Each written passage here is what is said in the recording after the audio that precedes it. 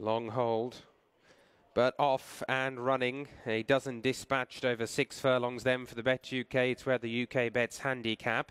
Away well was Hour by Hour in the black with the red sleeves, going forward with the nose-banded Wasdale and the grey Secret Road, the early 1, 2, 3. The Keltonian settling in fourth with the green sleeves, being followed through by Grantwood and then Phoenix Beach, the light blue colours in mid-division, followed by Thacky and Sybil Charm.